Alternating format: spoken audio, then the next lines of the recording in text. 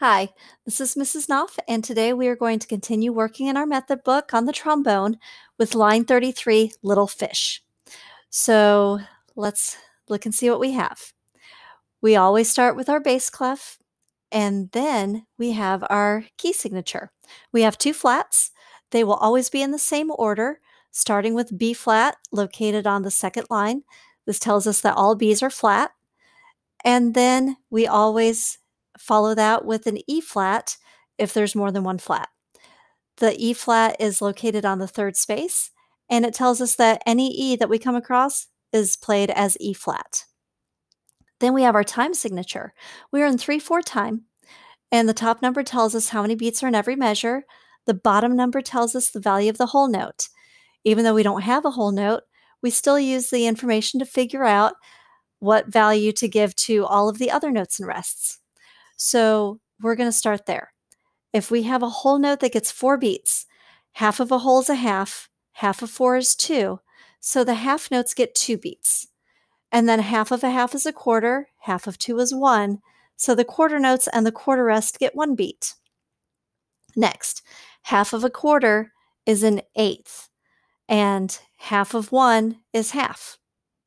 So the eighth notes that we have in Little Fish are beamed together, so they come in pairs. So we have 2 eighth notes at the very beginning, and then we have 2 eighth notes that lead us into the second line. They are connected by a beam, and if we have half a beat plus half a beat, that equals 1 beat. 2 eighth notes take up as much time as a single quarter note. So we start at the beginning. We have 2 eighth notes in a measure all by themselves. Well, that can't be right because we're in 3/4 time. We have to have 3 beats in a measure. In this case, this is a pickup or an anacrusis. And when that happens, instead of starting on beat 1, we have a partial measure. So we're starting on beat 3, leading up to the downbeat of the first full measure. So we have our anacrusis here, and then the 2 eighth notes at the end of the fourth full measure are actually an anacrusis into measure 5. So we're going to go through and look for patterns and see how to play this. So we start with 2 eighth note B flats, first position, and then we skip up to the third line, which is D, that's in fourth position. Sorry, I'm trying to show you. There we go.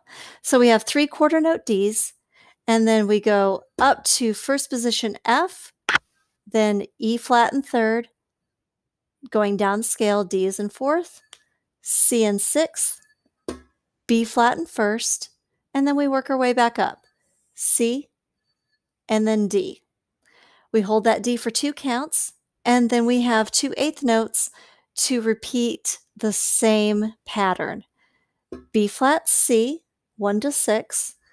Then on the second line, we have the same exact thing that we had before. 3 Ds, skip up to the F, work your way down the scale, E flat, D, C, B flat, C, but then we end on a B flat half note, first position.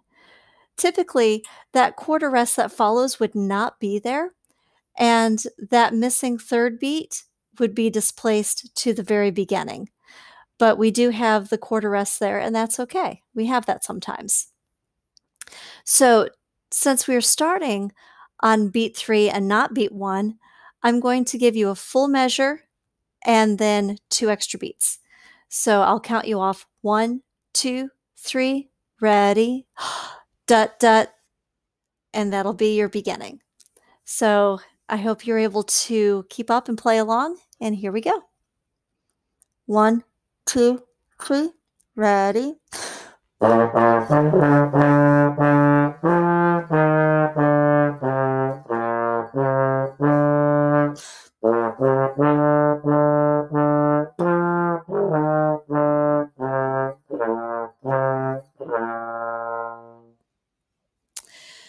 So don't forget to start all of your notes with a t sound. I hope this helps you, and we'll see you next time.